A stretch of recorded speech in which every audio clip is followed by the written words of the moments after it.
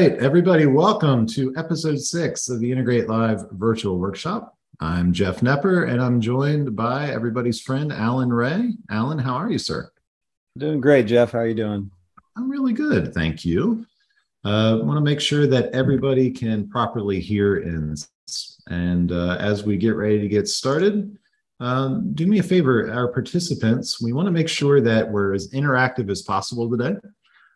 So please use the Q&A feature inside of your Zoom controls and show me in the chat, if you would, if audio is coming through clearly.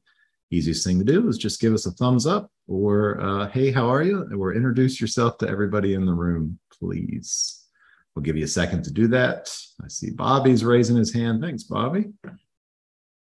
And if you could let me know, is our video coming across clear for everybody? You should have a screen share and you should be able to see all of our panelists. Give me a yes, everything looks good if you don't mind. Audio and video, okay. Perfect, thanks, Manuel. All right, that's what we needed because I'll be honest, everybody, we're a bit rusty. It's been, we took the summer off from doing virtual workshops. We had our double live rundown edition, which was a lot of fun. I hope you got to see that. If you didn't, please go back and take a look. But we're going to knock the rust off of it. We're going to get started. And Alan, why don't you introduce our guide for the day? All right. Well, it's my privilege to introduce a close personal friend of mine who has done some amazing work for me in the past. His name is Kyle, and he works with Avadine, and he's going to be our host today. Kyle, why don't you introduce yourself? Thank you, Alan. Yes, I work for Avadine. I'm a project manager over on that space, SCADA systems engineer, and I work on the full tech stack, all the way from connecting up PLCs into the SCADA system, getting historian, all that fun stuff. So, fantastic. All right, so let's go ahead and introduce some of our main speakers today, our panelists. We have from Opto 22, we have Benson, who is a fantastic gentleman, worked with him on a couple different projects. We have from Canary, we have Sean, who's a solution specialist. From Hive MQ, we have Kudzai, who's a developer advocate. And from APERIO, we have Ron, who is the CTO. And who else is snuck in that room? We've got Peter there also, right? Yeah, also Peter. Exactly. Good to meet you. Sorry, Peter, we didn't have a 5-picture slide template. I promise to not take it too personally. Next time we can share one spot for 2 photos. Put you both in one picture. There you go. That'd be There awesome. we go. A little mesh up. I made a joke. Jeff, hang on. Yeah. Hey, my wife just asked me if I'd seen the dog bowl. I didn't even know it bowled. Nice. It's starting early. We have a lot of dad jokes to tell because we're of taking that break. But should we save them or should we keep going? Well, I have one. Okay. So why are elevator jokes so good? I don't know. I don't know why. They work on so many levels. That's good. That's very good. Short and sweet. Short and sweet. That was good. I actually noticed, Kyle, that based on looking at your video, you've got some new glasses compared to the headshot that we had of you. This is true. I also got some pretty cool glasses, 100% recycled from ketchup bottles, which I thought was kind of sustainable and cool. Well, how are they working, Jeff? I can't see a thing, but my hindsight is perfect. So. Hey, Jeff, I had a question for you. Yeah, what you got? Yeah, why didn't Han Solo enjoy his steak dinner? I don't know. It was chewy. Oh, that's so painful. Oh, well done. Very well done. Well, I was very excited for today's webinar. In fact, it struggled to get any sleep, but finally I did fall asleep, and I had a dream that I was a muffler. Unfortunately, I woke up very exhausted, so I'm hoping I get through this. That's good. That's good.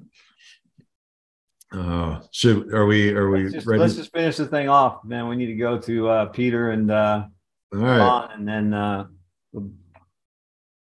Yeah, so mine is more a sad story because today my son asked, "Can I have a bookmark?" And it really broke my heart because after 11 years, he still doesn't know my name is Peter.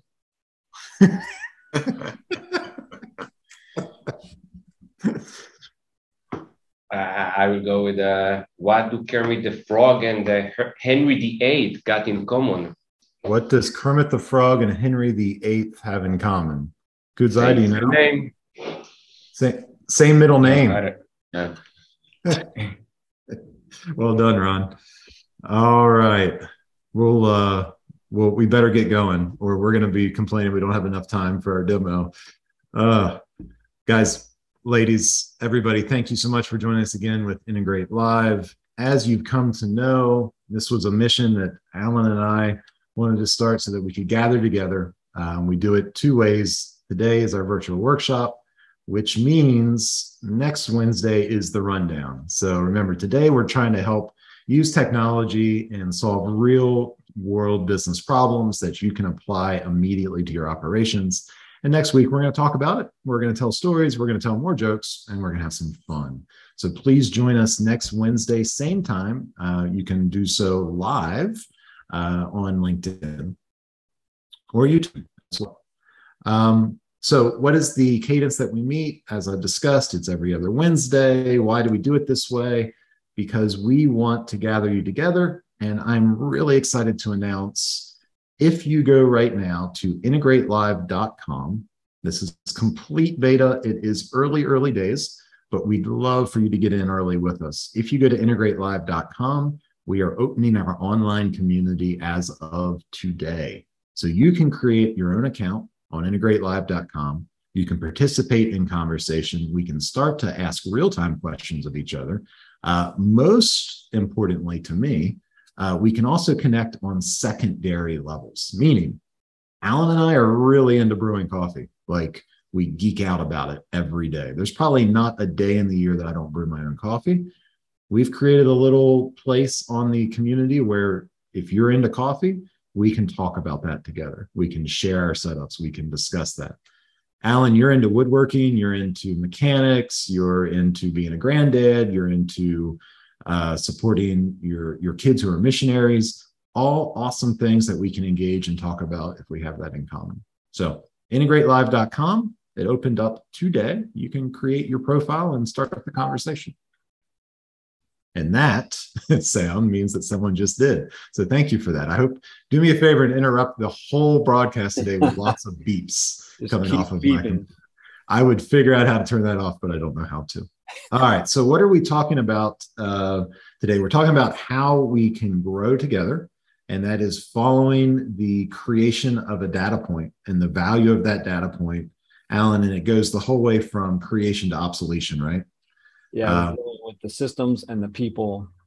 And it couldn't be more important that we focus on the people and the value that we're driving. Absolutely. And so in our previous episodes, we've done everything from edge data collection. There, see those beeps? That just means I'm getting some love on the IntegrateLive community. Thank you, everybody. We focused the whole way from edge data collection, the whole way up through how we can share that information into cloud resources. Today, we're really excited because today, Kyle, we're going to solve a whole different business use case. Tell us about that, if you would. Of course. So the business use case that we're going to be tackling today is going to be, we're going to be tackling that we have a number of assets that we need to monitor that would normally overwhelm any type of manual monitoring capabilities. And that can be, you know, when you're looking at your SCADA system that is just far too intense, especially if you're looking at like a high level, a higher level view. You're not going to be able to ascertain the data, the information that you need, nor are you going to be able to act on some of your, on some of the incorrect things that are happening in your system. You're not going to see that you're losing some data, that some of the data is flatlining. You're not going to be alerted all the time that you need to take some of the actions that would be appropriate. And so the proposed solution to this is that we're going to leverage machine learning to monitor some of these critical processes that we're not going to be able to see. Even if we were just staring at a trend and monitoring it, we still, as an individual, as a person, we would not be able to detect some of that stuff I was just talking about. And also taking into consideration data quality, security threats, and then kind of where first to look and where to act when you're looking at the system as a holistic view. Hey, can I give a kind of a history of how this all came about for me? I'm kind of the driving force behind this workshop, but while I was working with Air Energy and got the privilege of being on one of the teams that was looking at centralizing our operations and doing a bunch of that stuff, and because I worked in the software development side and we had Canary and Ignition, all those things, we were working on dashboards, and operations was rightly so giving us, hey, these are the things, because we're going to lower our man count, right? We're going to centralize. These are the things we need to be looking at. And what became very evident is that dashboards, analytics are great, but when you start to think about looking at 90 different dashboards to try to validate whether or not where you need to send the people to make sure they're going in the right place, and you start to think about the reality of having a human can typically handle 6 alerts an hour effectively. Any more than that, it becomes very difficult. And so how can we start to use machine learning to alert us on data quality and process health of our systems and get alerts that tell us where to go and where to look? And so that's really what has driven this for me. I met the APERIO guys years ago. When I saw it, I immediately got this vision of what I hoped it would become. And we're going to show you a little bit of that today, but working towards really having the ability to have raw data from your transmitters go into I'm giving a little bit away here, going into machine learning engines that will literally tell you what the health and quality of your system is and give you alerts off of that. So I'm excited about today. I'm excited about this use case. And I'm always excited to be with Benson. So there we go. All right, well, let's dig in. Kyle? Yeah, so just a small snippet of a small summary of who we are as a company here at Avadine is that kind of like as Alan said, we've worked with Alan quite a few times. We've worked with quite a few different companies over the years, and we've implemented many projects across oil and gas, water management, manufacturing, agriculture, retail, warehousing, and energy. And we can create custom modules to integrate particular systems, or even in cases like the Epic, we've developed an Opto 22 API module to integrate the hardware and its functionality with Ignition and other systems to be able to communicate, control, and better integrate the systems. We also do other pro services, but that's kind of us in a nutshell there. Awesome. Thank you, sir. And introducing the tech stack that we're going to be talking about today for our business use case.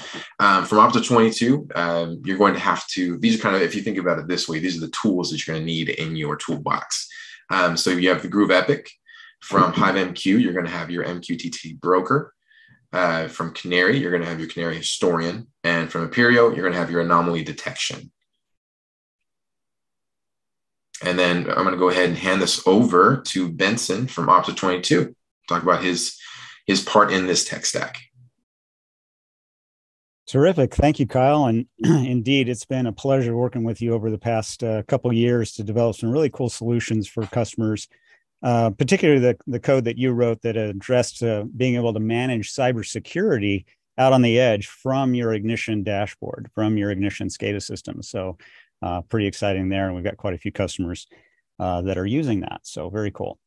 So quickly about Opto, if you don't know who we are, we've been around a while. As you can see there, almost 5 decades. We are somewhat unique in the industry where we've taken this notion of OT rugged systems like PLCs and so on, designed to work in very challenging environments, but also mixed it with a blend of IT technologies to really extend and the capabilities of this system to democratize data, which is essentially the exchange of operational data with IT systems. And we do so by using off-the-shelf technologies, standard protocols, and several of those will come into play with my demo coming up. Everything we do is made right there in that building that you see in the picture. This is Temecula, California, about an hour north of San Diego, California, of course. And it's where we design, manufacture, support, sell. Everything we do is made right there. So clearly made in the USA. And that's given us a little bit of a leg up in these challenging supply chain issues that we're all facing.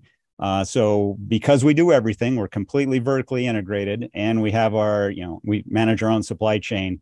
The good news is we're still shipping product. So if you're having challenges getting controls gear, give us a ring, see if we can help you.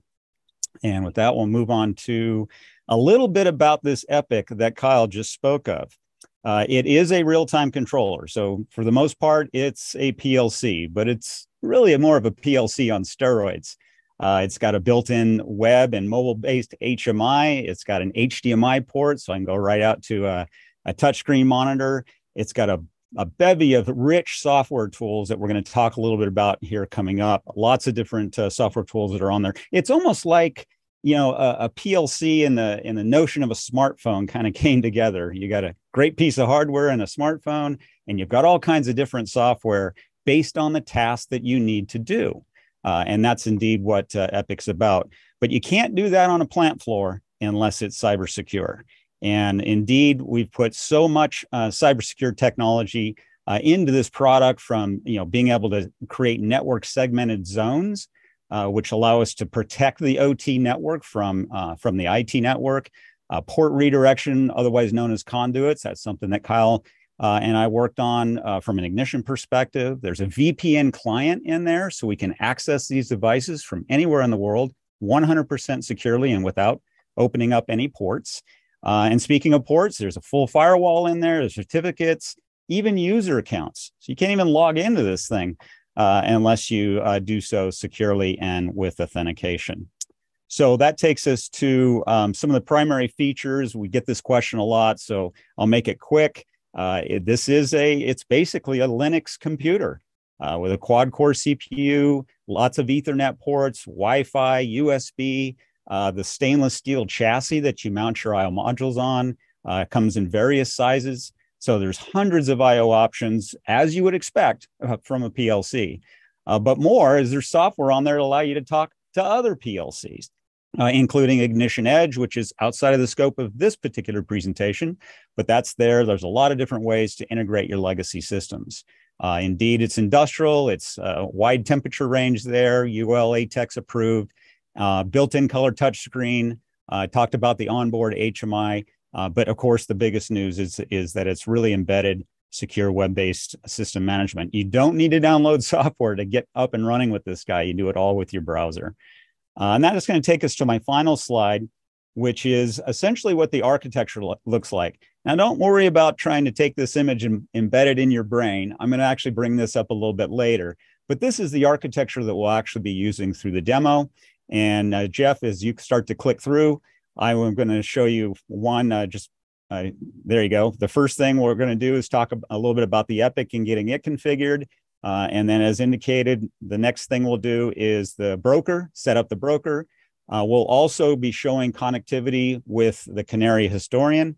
And then finally, we're going to also talk about the APERIO getting this data. But we're going to do this securely.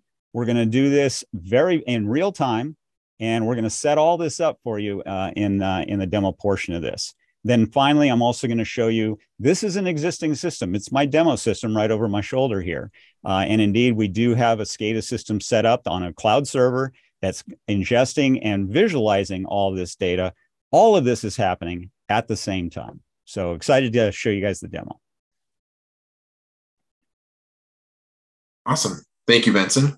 So with this, we're going to go ahead and move into the Hive section, the Hive MQ. And Kudzai, if you would take it away. Yeah, sure. Thank you. Thank you so much for the introduction. So Again, I'm Kudzai Teresa. I'm a developer advocate at Hive MQ. So just to give you a brief background of Hive MQ. So we're a company that was founded in 2012, just outside of Munich in Germany. And the whole basis for the company is that in today's hyper-connected world, we see that more and more people and things are being connected and communicating with each other. And so Hive MQ provides a messaging platform based on MQTT protocol to achieve this kind of connectivity in a very reliable, highly scalable, and flexible way. And as you may be aware, the MQTT protocol is already in use in many IoT use cases like connected assets, transportation, logistics, and also smart manufacturing, which is what our demonstration is going to be about today. So yeah, I think Jeff went ahead and moved on to the next slide. So if you see there, we've got the logos for the companies that we actually help to achieve a great deal by only focusing on their core businesses, right? So this diagram that you're looking at here shows you the different options of packaging or offerings that we have as Hive MQ. So you've got an option of actually hosting a Hive MQ MQTT broker on a public cloud, right, self-hosted. And in the event that you want to host this on-prem, you could also use tools like your Kubernetes and OpenShift to actually deploy Hive MQ broker on your own IT premises. And also we do have a Hive MQ cloud, which is a managed service. So this, like maybe if you're working as a one-man engineer or small team, or even a big team, sometimes there's big companies that don't want the hassle of having to manage IT infrastructure. You could then use a Hive MQ Cloud, which is a managed service. And this is what I'm going to be using for this demonstration here today. And we do have an ecosystem of SDKs, so to connect to enterprise applications and some connectivity applications like Kafka, MongoDB, SAP. So we do have extensions that connect directly to the broker and push all of that information to your enterprise applications. Yeah, so that's all about it. And I'm excited to be part of this workshop today. Awesome. Thank you, Kudzai. We really appreciate that. So we're going to go ahead and be moving on to Canary's aspect and portion to this project. So if you wouldn't mind taking that away, Sean, that'd be great. Yeah, sure. Thank you, Kyle. Yeah, it's funny. Just as I was about ready to talk, I took a drink of water and went down the wrong pipe. So excuse me. Nothing like doing something live. Anyway, so yeah, what I want to talk about is, well, first of all, for those that don't know a lot about Canary, our claim to fame is our data historian. It's a NoSQL time series database that's very secure, it's open, and it's accessible. And one of the foundations of getting the data into our historian is through our data collection process. So what you're kind of looking at here is just on the right-hand side is all these different protocols that we have drivers for. But what I really want to focus on today is how our MQTT collector, which is how we're going to connect the Hive MQ, we'll be able to bring that data into our historian. Now, the MQTT collector, it supports JSON and Spark-Plug-B protocol. And so the great thing about our collector is that you can collect just the data you want by subscribing to specific topics. So there's a filtering process. And I'm going to actually show you guys a little bit more of this process here when we get into our demo portion. But you can basically eliminate all the noise and extra data that you don't really need, and you can filter that and store all that data into our historian. And the nice thing about not only just our MQTT collector, but any of our data collectors, the data collection is always unlicensed. So you could have all kinds of sites out on the edge, and you can install Canary collectors at any of those sites at your own free will. There's no charge or any licensing involved with that. So when it comes time to deploy our system, you know, where do we want to put our historian at? So we give you a lot of flexibility. As I mentioned, we have a very adaptable solution. So you can deploy it anywhere on your architecture. Now, a lot of our customers, they've deployed the historian on-premise.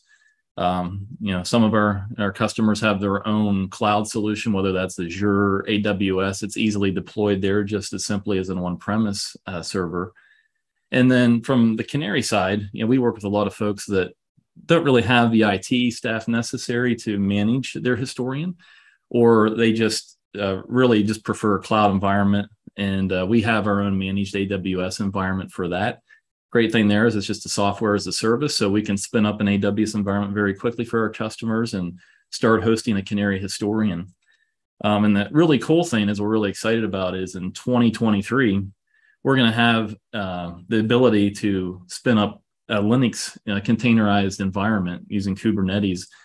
So all those systems out there that require that Linux environment, we got you covered. It's coming. So part of being adaptable, as I said, our solution is, we have the ability, once we store the data in the historian, is getting that data out into other platforms, which is going to be the point of us connecting with APERIO later. How do we get that data out of our system? I'm going to kind of walk you through all these points later, but we have many ways to get the data out of the historian. We have an unlicensed web API and .NET API, which is what we're going to focus on here a little bit later with APERIO. But we also have the ability to publish directly out of our system via MQTT. So I'm going to be demonstrating that as well, how simple that is to start publishing data. We also support ODBC. So for those maybe SQL databases or reporting tools that require data consumption in a SQL-like manner, we have an ODBC driver for that. And then we can very simply export data to CSV, which I'll be demonstrating right out of our client tools. Very, very simple. And obviously, I'm going to show you our dashboarding and trending tool as well. So that's just a way to get that live data into other people's hands. But yeah, looking forward to showing you all this in a little bit here. It gets much more exciting, I promise. Fantastic. Thank you, Sean. I appreciate that. Sure. All right, so let's go ahead and move on to APERIO. So if Ron or Peter, if either one of you guys want to take over and talk about your part of this. Yes, thank you very much, Kyle. Mm-hmm. Thanks, everyone. So what APERIO does is data quality. And obviously, it's been established throughout this webinar so far that data is really a driving force behind modern industrial operations. And what we do is we ensure that the data is actually high quality. What we see happening often is that data is not quality checked properly, and it's either applied at random or it's not applied because of uncertainty around its quality. And that obviously has a lot of potentially detrimental effects on operations. So what we do is we provide full data quality directly from the source, and that's what we will show. And ultimately, that's what will allow customers to do more data-driven business and operating decisions, because we have automatically validated the operational data quality at scale, so it's ready to be applied. If you jump to the next slide. So data quality, it's a big topic, and it's very difficult to get a handle on. And the reason for that is that high quality data needs to comprise a lot of dimensions. We've listed the 6 dimensions that we see as core to data quality. And that is that data must be accurate, consistent, complete, valid, integral, and timely. And this is true for all data at all time and everywhere. So obviously, it's a massive task to undertake. That's why it's difficult. And that's why we focus exclusively on data quality as the APERIO company. So what we do is across all of these metrics or parameters, we ensure we validate the data streams in real time. And then we roll all of this insight up into easy to understand metrics like our data quality index, which allows users both to dive into the details and understand if they have data quality issues, what is driving that, but also go to a higher level of aggregation and look across operations and say, okay, in general, how are we doing on the data quality topic? Data quality is getting better or worse. You can see how different initiatives will impact your data quality and obviously act accordingly. And you can go to the next slide. And in terms of what this means technology stack-wise, so we actually sit as an infrastructure layer between the data source, the data substrate, as we call it, and the business application layer. So that puts a lot of requirement on us at APERIO because we need to connect to a lot of different data sources. But we do this because we want to be able to fit into any and all operating environments. We see customers, almost every customer has a different approach to operating environments, and we want to make sure that we fit in regardless of what it looks like. On the other side, we deliver our data quality to different business applications, and that really opens up the use case scope. So we see use cases depending on data quality, anything from AI and automation over analytics, operations to compliance and reporting. We can definitely tackle all of the use cases, but we can also tackle these use cases more in a more targeted manner based on the customer's digitalization agendas, objectives, and priorities. So sometimes data quality in itself will be an objective. Let's just improve data quality because we know that it enables any and all work with the data. In other cases, customers will come with specific pain points saying our automated environmental reporting is really struggling because the data that we get for the reports is really not a great quality, and that gives a lot of headaches towards the end of the period when we report. Or we've implemented analytics systems or operation monitoring systems, and we're struggling getting people to trust these because we cannot show them that the data that was the foundation for the system output is actually high quality. So it's really a mishmash of data sources and business applications, and in the middle of all that sits APERIO, and we're trying to provide, data quality to all people for all things. I'll give you a quick, just really quick example of when we converted from a legacy HMI system. I won't say the system, but when we converted from a legacy HMI system, which is one of the biggest, and we went to Ignition, the biggest pain point we had was Ignition did not hide the quality of the tag. What the other system did. And so all of a sudden, operations, we kept getting calls from operations telling us, hey, this is garbage. The system does not work. I got all kinds of red, overlays on these tags.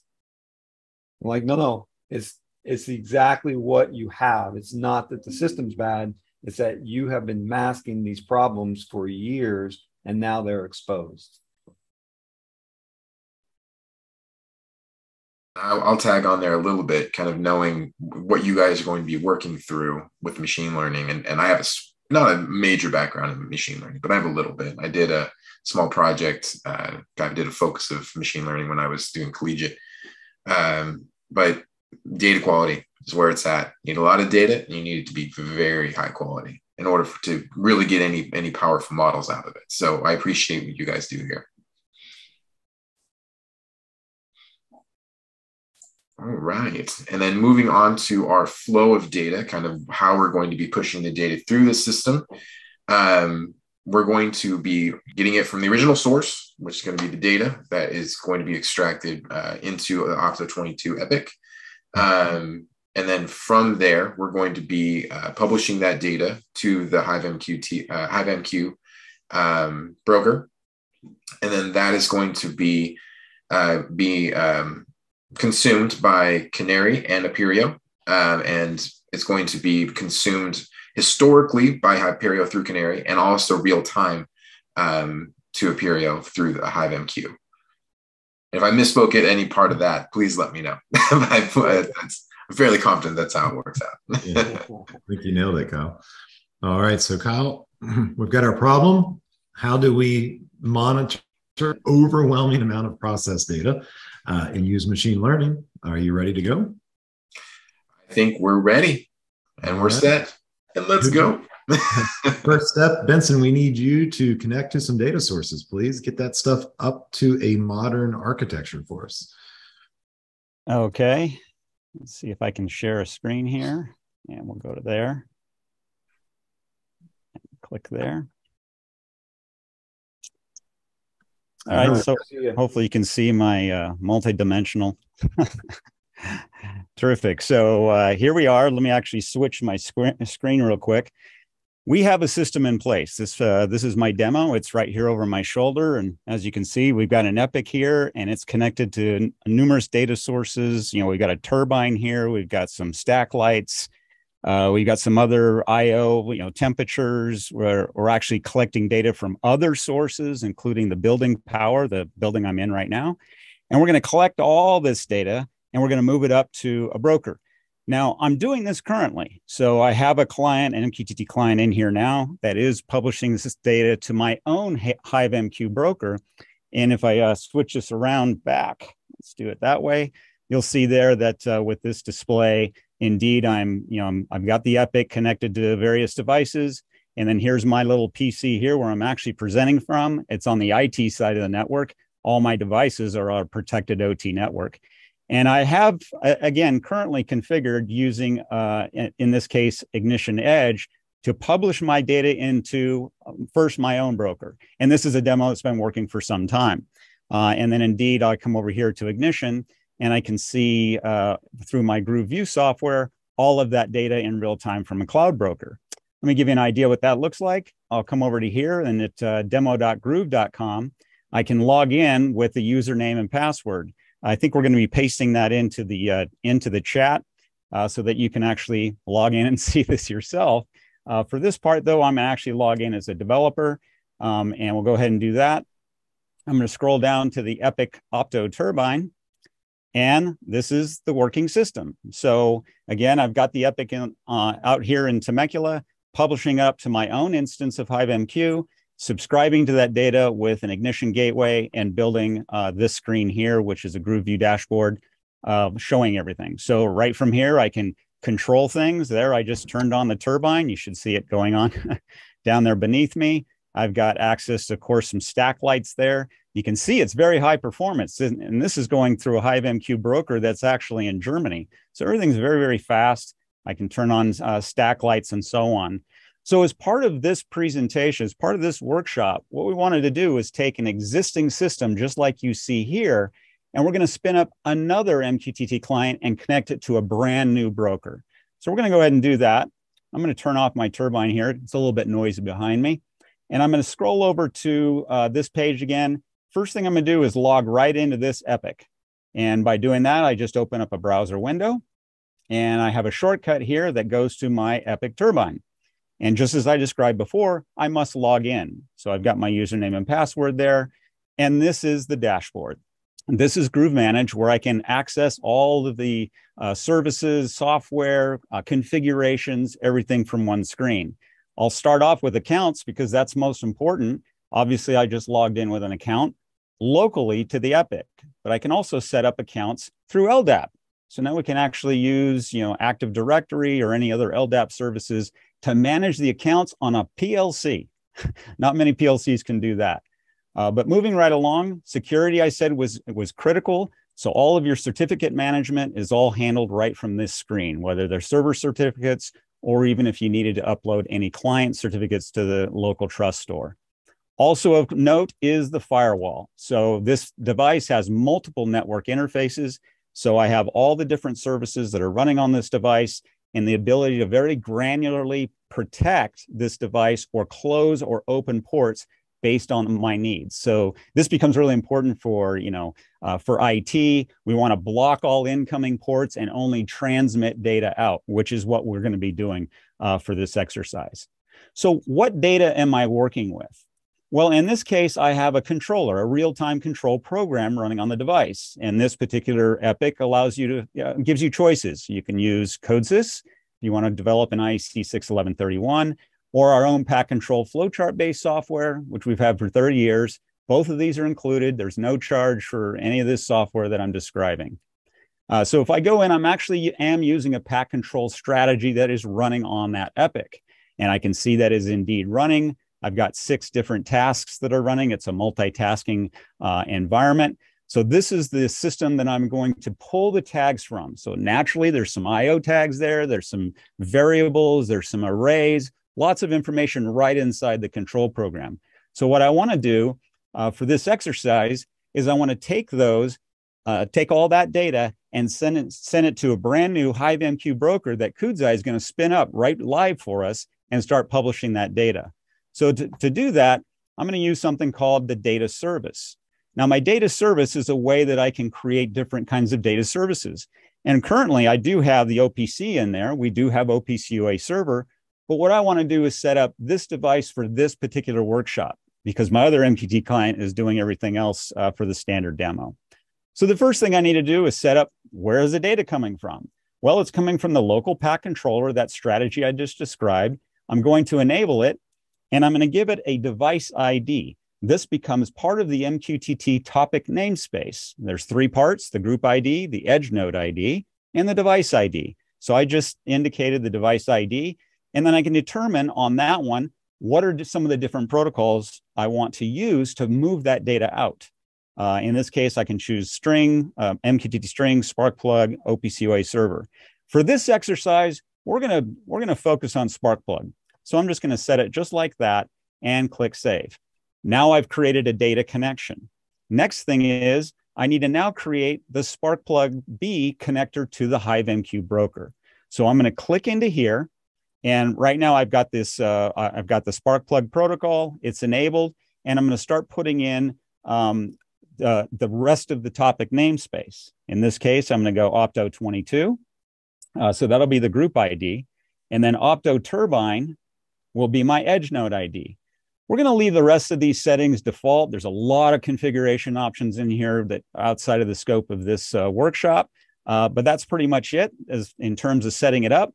The final thing is I have to add a broker, but I don't have a broker yet. So with that, I think I'm going to hand it over to Kudzai. Kudzai, give me a broker and some credentials I can log into that, please. And I'll stop my share. Okay, thank you, Benson. So I'm going to go ahead and share my screen here. Okay, so what I'm going to show you here is how simple it is to actually provision an MQTT broker on a HiveMQ cloud. So if you're on the HiveMQ website, you simply go to cloud, click on HiveMQ cloud, and then it's going to bring up this page, and then you can click on sign up. So if you're doing it for the first time, you're going to go through a few simple steps to actually fill in your email, username and password. And then as soon as you do that, you actually see the screen that I'm actually looking at right now. It will automatically provision a new MQTT broker for you. So it's literally just a few clicks. You've already got a fully functional MQTT broker. So here, what I'm going to do is I'm going to actually create a new broker cluster. So as you can see, it's just a matter of one button. So if I click on that, and then you can see that actually I'm using a free version, which gives me a maximum of 2 broker clusters. And then I can select here which cloud platform I want to host that broker in. So I'll select AWS and then click on create cluster. And then just like that, I've created an MQTT broker. So now I need to get the details for Benson to start publishing information to this broker. So what I'll do is I'll go to manage cluster. And then as you can see here, I've got my cluster URL, right? And then I've got the port number. So this is all secured. And then now I need to create a username and password for the MQTT client to be able to make a connection to this broker. And to do that, I go to access management, and then here I'll create a username.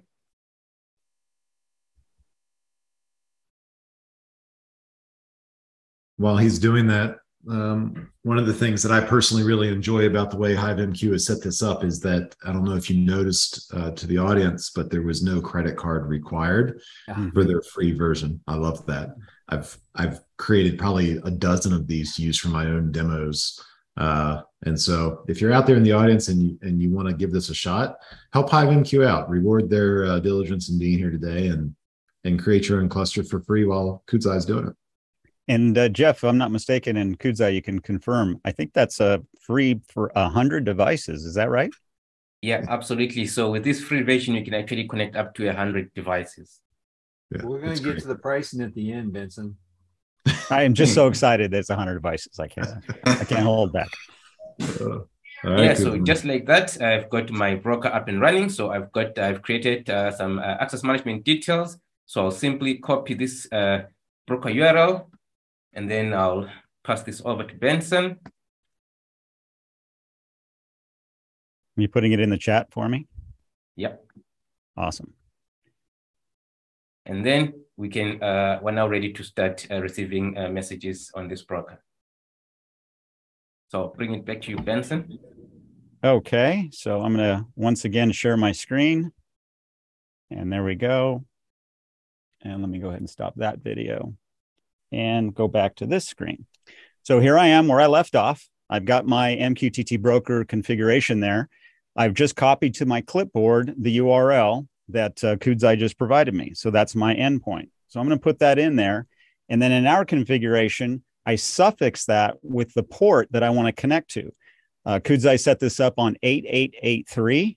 And that's important because the 8883 port is the secure port. Let's see if we can type that in properly. There we go. So now that's configured.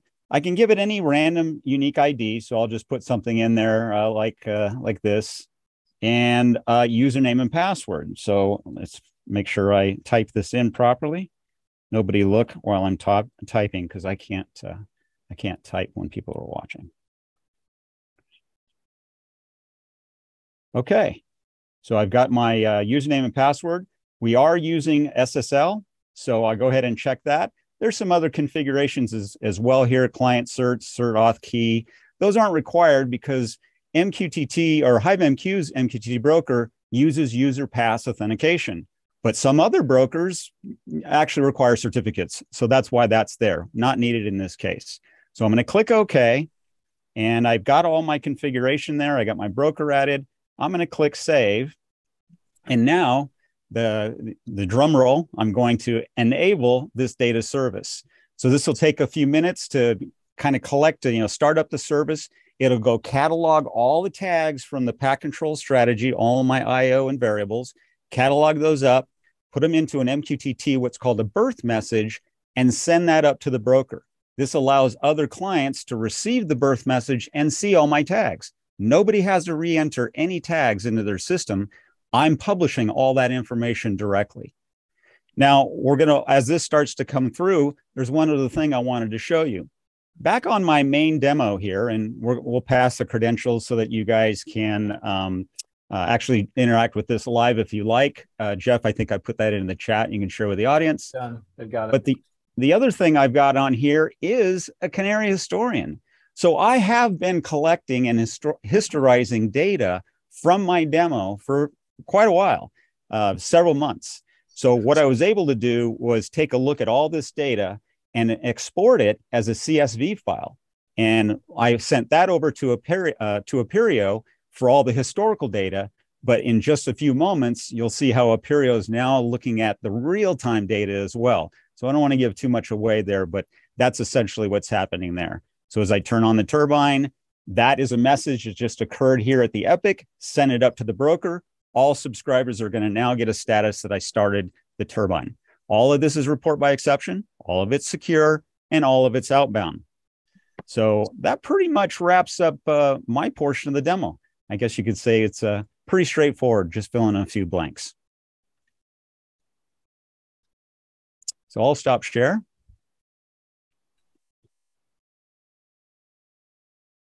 All right, Kyle, where do we go next? From here, I believe we head over to Ron and Peter to start working through showing how they pull in the live data through the MQTT broker. All right. So we'll let Ron and Peter get their screen set up and started. And I just want to go ahead and thank, we've had a dozen folks already sign up on the IntegrateLive community, and that forum needs your support for it to grow. We've got to start getting some good exchanges as part of this data launch. So thank you all for that. Peter, we can see your screen nice and clear. Yeah, so this is obviously before any data has arrived. It should be arriving shortly. So we went from California to Germany. We are now, I think, getting to Germany to get it back here. You can get it back to where? So we're in Tel Aviv, Israel. So it's going to be a global, truly global workshop Fantastic. here. Well, while we wait for that data to show up, I have another dad joke we can interject in the interim. So everybody, what did the evil chicken lay? I don't know. What did it? Yeah, I have no idea. It laid deviled eggs. That's what I. Nice. That's perfect. Nice. Leveled up my dad game since last time. There you go. While that is coming in, I wanted to ask Sean, on your side, on the Canary side, are you getting, do you see data coming in on the broker? I do. I've already connected through our MQTT collector, and I'm getting data coming in. Okay. I'd like to shift over real quick. Then if we can, we're going to come back to APERIO. Sean, show me, if you would, kind of on the Canary side, how you would set up that logging, how would you use filters, and so forth. Absolutely, yeah. Let me go ahead here and share my Sean, screen. while you're doing that, I have to tell you, my wife accused me of stealing her thesaurus yesterday. Yeah? Yeah, I was not only shocked, I was appalled, I was aghast, and I was dismayed. It's a good thesaurus joke. I actually had to get rid of my, I had to throw my thesaurus away. It was terrible. And it was terrible. It was terrible. I don't have any other words to describe it. Since we're on the topic of books, I'm reading one. It's very interesting about anti-gravity. I cannot put it down. Can't put it down. So we also started seeing the data. We can share the screen and talk about it if you want. Oh, okay, yeah. We'll go back out. Okay. Let's keep our normal order. Go back to it, APERIO. Sorry. Was it just delayed, or did you have a quick configuration change? I think it was a delay. Okay. So the way that typically machine learning works with OT is we need a set of data in order to train the models now, the machine learning models. Now, this is a brand new empty system that we brought up specifically for this event. And if I refresh the screen, I will start seeing that we started seeing data flowing to this right now. So this is the data which is being published by Benson. And we can take a look at the signal plot of the data that arrives right now. By the way, it's, as Peter said, we are live from Tel Aviv, Israel, and the time here now is 6 p.m., 6:53. So you can see that this data is current. This is the data that we're actually receiving. Now, when APERIO got enough data to start training the machine learning models, you will see that the engines here that are the default engines that come with the system, it's part of 20-something engines that we have in total, will start becoming green. So the second APERIO environment that we made for this webinar is an environment which is preloaded with some sensor data that we got in advance from Benson, and we are publishing the data to both environments at the same time. Hey, Ron, can I ask, just for clarity, typically how many data points does your system like or need for those engines to start enabling and generating alerts? So the non-specific answer is the more the better. So if you guys are using Canary as a historian and you can export the data in advance, it will allow us to first train the models, and then you will you will see like better results almost immediately. If we don't have history at all, we usually requires about 3 weeks of data to train the model. And from that moment, you can start getting machine learning alerts and events for everything that we see. Yeah, and that 3 weeks is just a rough, it's not, because if you have something that's a really slow acting data point, it's going to take a lot longer, right? So you need a couple 100,000 or more data points for this thing really to kick in, right? Correct. And we know that like with the environment that we are showing here, we typically get 1 second sample rate for everything. Since that's the case, the 3 weeks is actually calculated on the 1 second sample rate. And to that point, as if you listen to this and this is something that interests you, then you may want to consider tuning your deadband for this broker.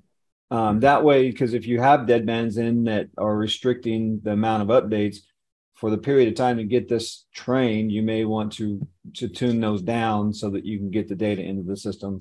That will get you a little bit faster. But the reality is, if you can get the history and you have it, then you don't have to, you can just get that data to APERIO and then go from there. So, and that's essentially what we're getting ready to replicate. Is that right, Alan? We're going to show, right. Hey, we've made the live connection. And if this is kind of like the cooking shows on TV, right? Where they put the turkey in the top oven. Yeah. And we could hang out for 4 hours or 3 weeks. But they pull the turkey out of the bottom oven that's been baking for 4 hours. And so is that what we're getting ready to show now? Let's go ahead and what we'll do. So we've shown the APERIO connecting to the broker, subscribing to it. We have the data in their default, but they literally, no alerts are going to happen until we get enough history to enable things. So now let's switch back to Canary and talk about how do we go about getting that history? Okay. All right. Go ahead here and share my screen again. And in previous Integrate Lives, we have shown how to historize MQTT data actually from a Hive broker using Canary's collector. So we don't necessarily need to go through all of those steps again. IntegrateLive.com, you can get the entire archive of all of our previous rundowns and virtual workshops from the website. And so if you want to see how to do those steps, go back to the Canary Hive MQ Kepware, I think episode 1, You'll see that. So Sean, how do we get a history feed into APERIO and get them started? Yeah, so thanks, Jeff. So there's a few ways. I think really probably the way we would go typically would be through our API. Now I don't have a nice fancy user interface to really show you, but what I am showing you here is our available online documentation on making the calls to get the data from our API or from our historian using our API. Now probably the most common way. This is an interactive document, and if anyone's interested, it's readapi.canarylabs.com and then /21.4/. But there's different methods to go about getting the data. Probably the most common way we would set up is using the get tag data. So this is where we go to get raw or processed data. And we give you, the usage and then the parameters that you can include in your call to get the data. So this is all, like I said, interactive. So you can go through and see, how do I, start with my access token? How do I create start times, end times, aggregate names and intervals, so I can, get specific with the data that I want to query and include into, in this case, APERIO. Now there's a little bit involved in setting up on the APERIO side, but this is, I guess, kind of in theory, what we would be doing in a real use case. Now there's other methods to get data out of Canary. I'm going to show you those as well. Probably the most common way, you've already had a glimpse of Axiom with Benson, but here I just have a simple trend chart trending data. But let's say there's a couple pieces of data I'd like to export from this chart. In Axiom, I can go to my main menu, and there's an export data option. And this is where I'll choose what data points I want to export to CSV. Let's just say I want to export these 2 data points. And then I can get more specific now with the amount of data that I want to export. So I can choose my range of data. Maybe I would like to start from the beginning of the month, or just, last night at midnight. I can adjust, the amount of data that I'm going to export that way. And it's going to allow me then to pick my aggregate interval. Maybe I'm looking at, I would like to see, 30-minute average, or, maybe even more granular, maybe, 5-minute average data. John, if you wanted raw data, how would you set that up? Yeah, if I just want raw data, then I'm just going to make it a 0 sec. I'm zeroing out my aggregate interval, and then you can see how the row count went from the amount of rows in the CSV just to raw. So it's going to pull in all the raw data now in this case just an hour interval. So I'm going to leave it at an hour because I don't want to try to query a month of data into Excel. That could take a little time, but I'm just going to export that. And that generates my CSV file here. I'll go ahead, just opening that up so you can have a look at that. So here's the actual data for that tag. Yeah, I can see all the raw data for both those tags right here in my CSV file. So that's a real quick way just to dump data from a chart.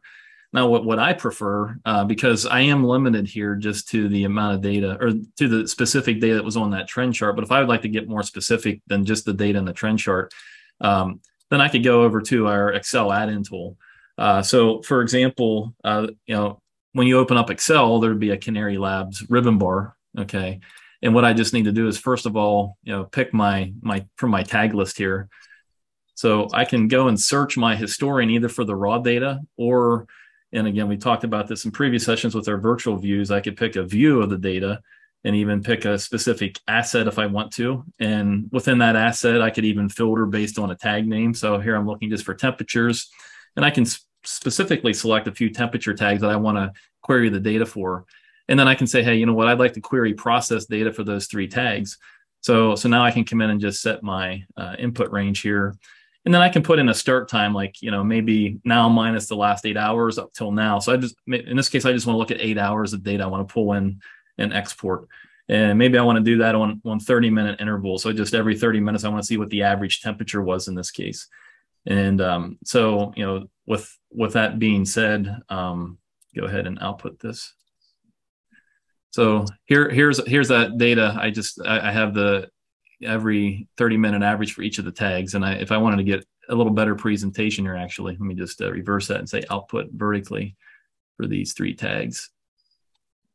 Set that and say, okay. So here's a much better format. So you can see every 30 minutes, here's the average temperature for those 3 tags. So I didn't have to go into Axiom and trend those tags. I could just go right into Excel using our add-in tool. And now I've had the data exactly the way I want it. And so you could have done that in raw format and then use this as your way to upload to APERIO. Is that what I'm understanding as well? Yeah. So I could have chose raw data, did the same thing, and pulled in just the raw data. I'd have had a lot more entries, of course. I narrowed it down to 30-minute averages. But yes, I could do a massive data pull, into Excel and the CSV that way. Yeah. So Kyle, from your integrator hat, are you going to typically make the connection for the web API for a one-time data upload or CSV file? What's your preference? It depends on what the customer is using, but for the most part, because I have the dev background, I love APIs. So that's my favorite part. And then plus it's dynamic, and you can always continually use it. And once you build a system and build a path, then right, use it again. Canary dev team got everybody started. Dropped a bit of sample code, a link to the GitHub for Canary Labs into the chat. So if anybody does want to explore that, you can get a head start. Also, from me wearing a Canary hat, look on Canary's YouTube channel and look for, I ran Postman and demonstrated this live in the YouTube video. It takes about 20 minutes to set it up. So pretty quick. Awesome. Let's jump back over APERIO and let's look at some data with some machine learning engines active and go from there. Excellent. It's turkey time. That's right. It's turkey time. Turkey time. So now it's 3 weeks later. I prefer cakes, by the way. Let's say turkey pie. I'm trying to please everyone. Done. So it's 3 weeks later because time flies in good company. And you see now how these colors are the detection from the machine learning engines. One point to clarify, so Ron talked about the engines building models, and that all happens automatically. So APERIO optimizes for automation to achieve scale. And that means we connect, like was demonstrated, and then the system goes to work. And basically you can lean back, wait 3 weeks. You don't have to do any manual configuration. The whole idea is that this is automated. So looking at, for example, building power, one of the tags that we've gotten historical data from Canary, if we have a look at what the engines say about that. So one thing to notice, just to get that out of the way, in the middle, we had a big gap in the data set between June and early August, right? But obviously, the diligent engine picks that up. Now we have ways where the system will both learn if this is normal behavior or not. And as a user, you can also say, okay, I got it. I don't need to see this anymore. So let's start with some outer ranges. Now this is building power consumption, obviously. So we have your 5 work days and then what should be the weekend, a shorter work week here, but otherwise 5 work days. Now you'll see the green markings appear here. Those are the out of range engine. So what's actually going on is that the building power consumption has a certain profile that the machine learning engine learns. And then it'll put the engines to work, detect and notify if anything is out of order. And this is where, let's try and just remove this for a second. With the naked eye, it can be very difficult to say which of these are in order and which of these are not. I mean, maybe this one sort of visually looks out of order, but this one, maybe not. This one, difficult to say. So the power of machine learning is really that unequivocally you will know, okay, the obvious ones were caught, great, but what about the less obvious ones? So if we take this sequence here, for example, zooming in and having the indication from APERIO, you can actually almost see with the naked eye that there does appear to be a different average level in this part of the sequence and in this part of the sequence. So this is building power, California, maybe air conditioning units were turned on. There can be many explanations, and with APERIO you can dive into and understand what is actually going on. So obviously, with this turkey pie example, it may be perfectly normal, but it may also be something that requires investigation because, as you see, it doesn't happen every day. And so maybe there's a weather difference between late May and early June, maybe not, maybe something else is going on. And all of this is stuff that you can easily dive into with the power of APERIO's machine learning engine, because they will point you to where you need to look.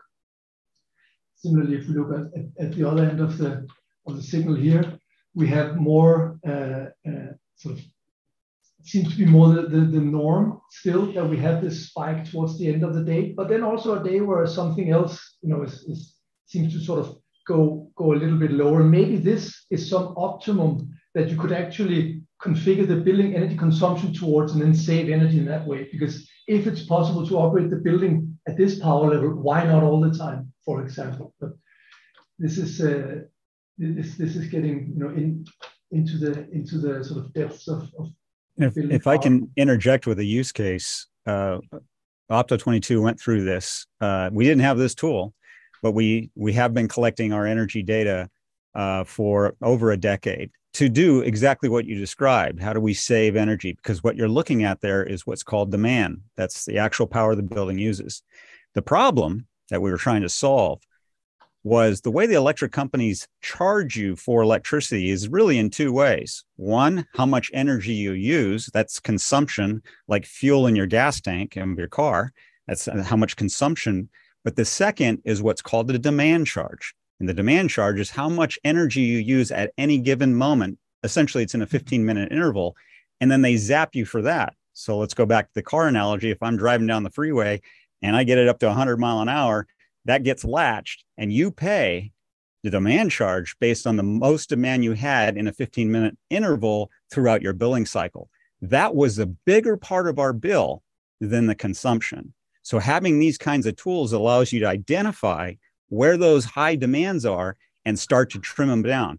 Now, while we had to look at regular data and drill in and spend a lot of time discovering that, this tool would have made it a lot simpler to really drill down on those particular times of day where my demand gets above a certain point. So that's very powerful, and that's a use case that we're doing all over the country, particularly with energy costs on the rise. Yeah, excellent. And just to complete the view here, obviously these are the new tags that have just been connected. So they're now in the process of aggregating data and preparing for insight generation. This one actually has data. This one Yeah, so here we see, this is one of the newly connected ones here, coming in from around 6:52 here local time. So no engines working, that's expected, but yeah, give it a few weeks and then you'll start to see the insights. One of the ones that are interesting to me is the flat line, because I know that there has been talk, and I think we were even talking about it at a different setting, where it's easy to see by the human eye that looks like there's a flat line, but then there's actually not. Did you find that in this data at all? I think we had one of those examples. That has bit us before, where we thought, oh, this is not a flat line, but it was, or worse. Yeah.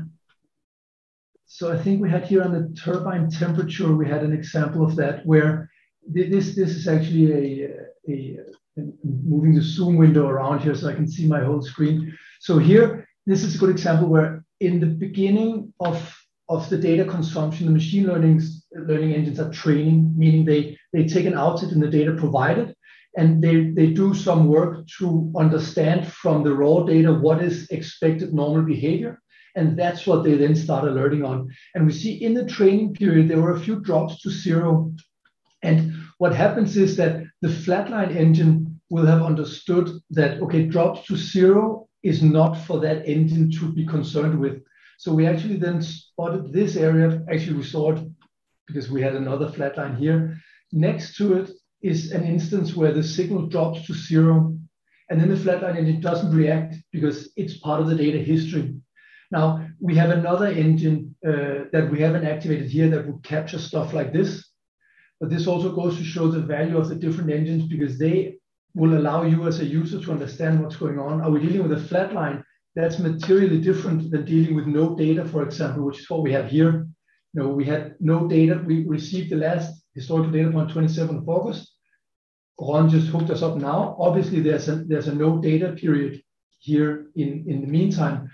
And without the right tools, no data might be interpreted as flat lines. Flat lines might be interpreted as stable operations, and going in this sort of circularity, all hell can quickly break loose. So that's where the engines will help you understand what's going on. Is it flat lines? Is it out of range, which is again different from an abrupt change alert, for example, that we have a few abrupt changes also.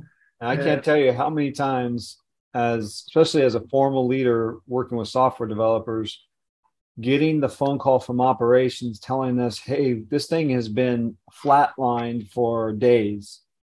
And like, until somebody tells us, we don't know there's a problem, where now we can not just know if it's flatline, but we'll know if it's no data or if it's rate of change, whatever it is, right? So now you have a much richer tool set to actually, one, be notified before operations notifies you, and two, be able to actually go in and see, is it a flat line, is it no data, what is the actual problem? So great.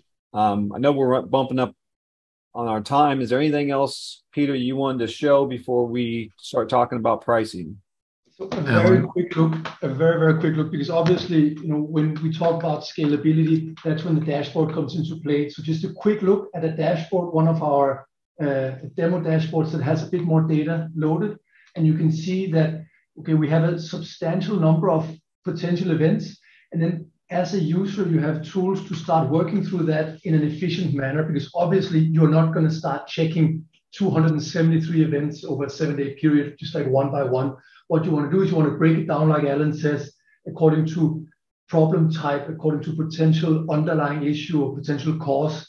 And the dashboard essentially helps you do that. So imagine now, if you are not at 189 channels, but 189,000 channels, for example, just add 3 zeros, and this becomes really powerful. Out of range is a problem here, and noise change. So the different quantization on a signal, that's the problems in this data set. You can probably start there and disregard no data, for example. So with that, I think with the time, can you show the DQI real quick? Because I think that's important to understand, that you have the ability to, looking back on your other on your demo one. Yeah, I don't have the DQI roll up here because it has to come from the Channel Explorer. Got it. So go back to that one. So, but here's the reality for what I was trying to get to. You can come to this screen and you can get the actual call to action on what you need to go work on, right? So you can come in here and you can see all your tags and you can filter. So all of your DQI, low DQI is at the top. Now I actually have something I can go work on.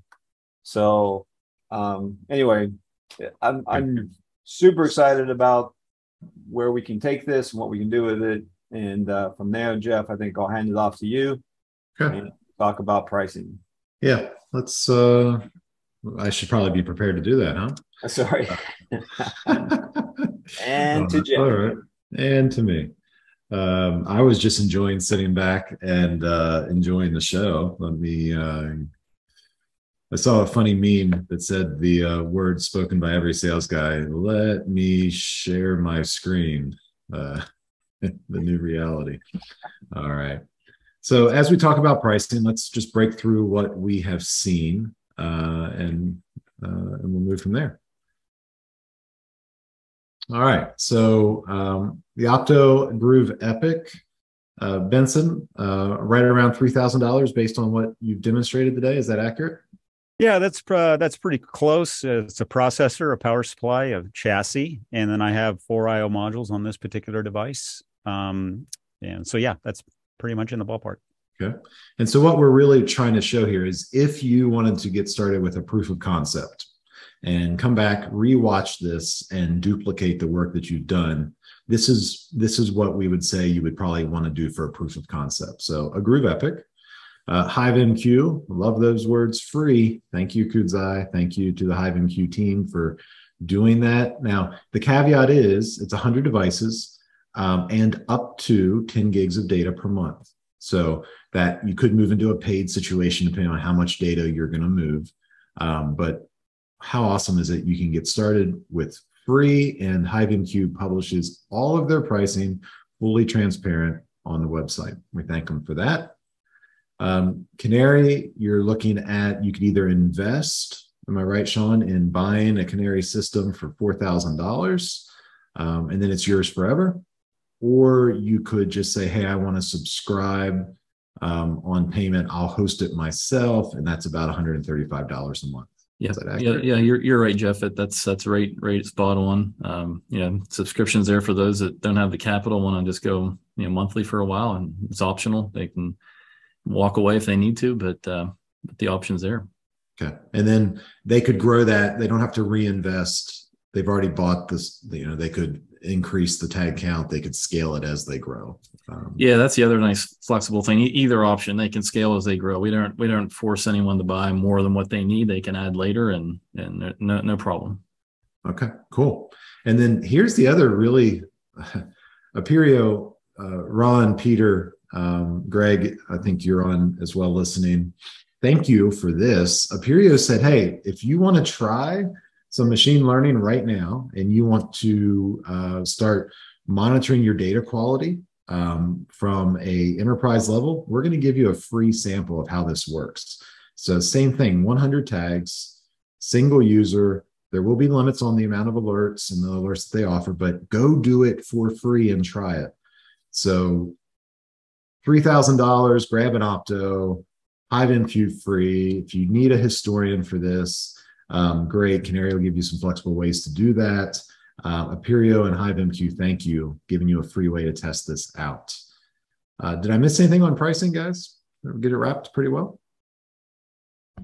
Yep. And we'll put in the website to APERIO in case you wanted to contact them and get started. Thank you. I would be curious, from just a show of hands from our audience, is anybody going to take APERIO up on this and give us a little heck yeah, sign me up in the chat.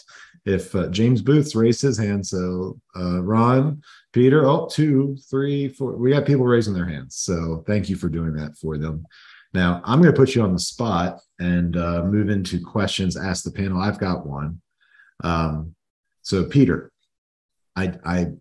me personally, just speaking for me, I hate the idea of stranding data in platforms, right? So we're going to do this really cool thing. We're going to keep it open. We're going to use Sparkplug. We're going to get you data and you're doing cool stuff with it. What's APERIO's long-term plan for if I don't want to alert just inside of the APERIO software, right? But I want to send data back out of APERIO, back into my ecosystem. Talk me through how long-term I'd be able to get that back to Benson on the edge. What are you thinking on that? Yeah, totally. I mean, it doesn't stop with data quality, right? You need data is only valuable because you apply it to something somewhere. So we want our insights to go along with that. Our vision is basically around data actionability. We know data observability has been a big thing for a while now, but we want to take it a step further and say you don't need to just look at the data. As a user, you need actual good data at your fingertips. So we have a variety of ways where we can deliver our insights with the data set in more or less scrubbed manners, depending on user preferences. And that is a big dimension of the product that we are still building out. So essentially, as a user, you can choose to have the APERIO insights overlaid the data set. You can have it as a second data set where you have some modification as per the APERIO insights. One thing that we don't do is we don't create a duplicate database. So we're not out to become a historian. So we sit out of band and we monitor and we provide insights, and then we can do things with those insights. So it's supposed to be really lightweight and efficient in terms of not duplicating services that are already running. I would also add that send an alert via MQTT eventually. You don't have that capability yet, but you're going to have that, and email, and I believe you have a couple. Email, Slack, SMS, WhatsApp, we can do those today. More than that, we have an API that allows pretty much everyone to connect. Another benefit of APERIO is, so many customers use APERIO to send data to their analytics software. Because today, if your data is not with good quality and you send it to analytics system, the analytics reports that you get will not be accurate. So APERIO knows to fix all the data and to clean the data so it will be ready for analytic systems. Nice. That's great. All right. Let's take a few more of the questions that have come in. If you have a question and we haven't answered it already, to your satisfaction, yell at us.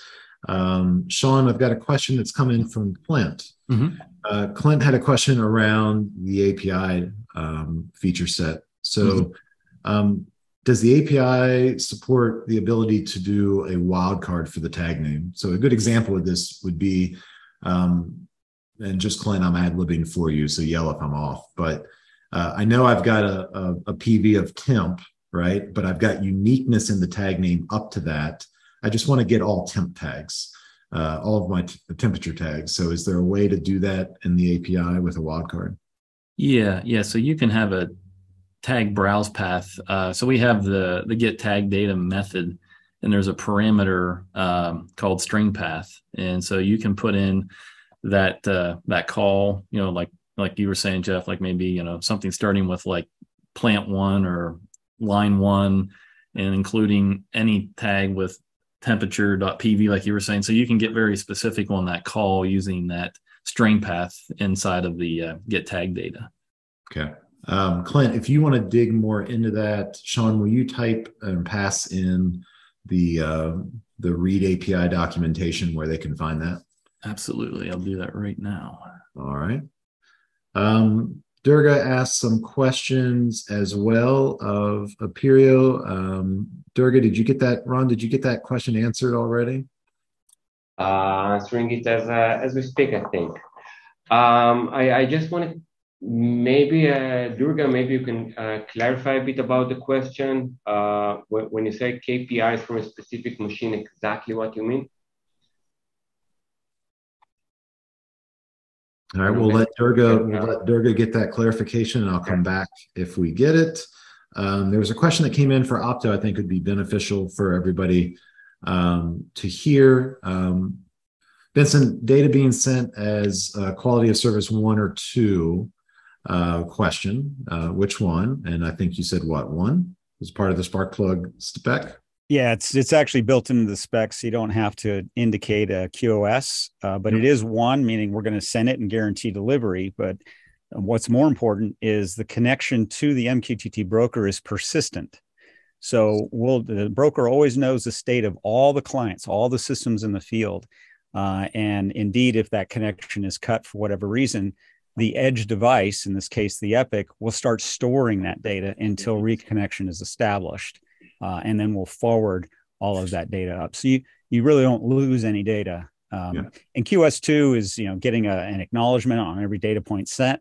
That's a lot of traffic that has been, addressed with the Sparkplug B-Spec. Yeah. And so this comes into, Benson, if I'm not mistaken, the primary application or primary host ID feature, right? You could designate Canary as the primary host, and that means Canary is going to get all of that buffered data as the historian sent to it from the edge application if comms are lost. Indeed, and those tag values are marked historical, so Canary knows what to do with them. How to insert. Perfect. We should just put a little flag on that feature, because keep in mind, if you use that, that means that if Canary goes away, right? Let's say that IT is running a server upgrade on Canary, and Canary is not available, Benson, if I'm not mistaken, that's going to cause the Groove Epic as part of primary host to buffer data that would normally go to the broker that maybe the SCADA system would want to be reading also. Am I wrong? Or am Potentially, I right? Yes. And that's why we also have multiple MQTT clients. So we may be serving SCADA, we may be serving a historian, we may be serving APERIO. All of them can use the same broker, or we can identify different client connections to different brokers. There we go. So a dual broker setup ensures that all applications are getting data, even if your primary host is offline. Nice, good answer. All right, did we get any follow-up clarification? Yeah, Ron answered it. Okay, for the group, Ron, you want to give the group the quick answer on that? Sorry, yes. So we actually get this question, if I understand the question correctly, we get this question quite a lot. Customers are asking what sensor information should we send to APERIO in order to discover our issues or our quality issues, or in order to create workflows. Our answer is usually very simple: send everything. APERIO was built for performance. We can ingest millions of tags on a single environment. And once you send all of your tags and sensors to APERIO, we can show you where quality is an issue. Also, many of our customers have multi-production sites and multi-production lines within the same site. So with APERIO, you can also focus on, you can get a global report of your quality, and then you can focus on the quality of each site or plant or mill. And within that site and mill, you can also get the quality report for specific production lines and know where you stand. I think I'll give you the answer that I would recommend too. If you're looking at testing it, go pick that skid or that process that you're having problems with, and get the data from that process to APERIO and let their machine learning start to tell you the whole story on what's happening, right? So now oil and gas, if I had a free water knockout that I was having a ton of issues with, then I would take all the transmitters from that free water knockout, the inlets, the outlets, everything internal of it, and send it to APERIO and let that just churn through that data and start to tell me where my issues are at. And you start thinking about like control loops, right? You start to see how those control loops are happening at the quality. That can be very beneficial. Thanks, Alan. And I want to make sure, I hope I'm pronouncing your name correctly. Helsio, you asked, is Canary going to offer a free version? I've dropped Sean's email inside of the chat for everybody. Sean, if they email you and ask for a trial version so they can run their POC and do this with Hive and APERIO, are you cool with that? Oh, absolutely. I'd welcome that. So yeah, please email me. I'll make that happen. Give you my credit card. You can do that too, Alan. Yeah, I'll give you a special rate. Actually, I'll go ahead and drop Alan's credit card in the chat as well. So yeah. Garrett says, do you support Pi? Aperio said yes. And then also, how about pulling the data from ODBC? That's a thumbs up from Canary, ODBC connector. Aperio, do you have a ODBC capabilities? No, we don't really have ODBC connector. I will rephrase. We have an inbound ODBC connector, so we know how to ingest data to Aperio from SQL servers. Okay. We don't have an outbound SQL connector at the moment. For that, we use modern web APIs. Got it. So if you need to get historical data into Aperio, ODBC will work. If you need to get historic data out of Canary, ODBC will work as well. All right, we've got to be the end. Are you seriously gonna just pass over Keith's question? Keith, yes, I am. Keith, get out of here. Wondering if you guys could go through setting up security certificates in MQTT server. Yes. See, Alan afterwards, he's going to gladly now. Does somebody want to take that? Sorry, Keith. Yeah, that's a pretty quick answer, particularly with the case of Hive MQ. Because Hive MQ is a cloud application, they have signed their servers with global CAs, certificate authorities. And that makes it really simple because when the Epic, in this case, connects to the broker, it already has that global CA in its own trust store. So there is no security setup relative to TLS certificates to connect to the broker. That makes things really simple. On-premise brokers, you will have to put a certificate in, have it signed, and make sure you have the client certificate in the Epic, and that's easy enough to do. I went very quickly through that security setting where I can put in client certificates. But generally, it's pretty straightforward. All right. Thank you, Benson. Sorry, Keith. I didn't mean to give you too hard of a time. And Garrett, I'm going to suggest that, Garrett, I want to get you connected with Aperio because I think you all need to have a conversation and some next steps. You've got some great questions. I want them to be able to get with you.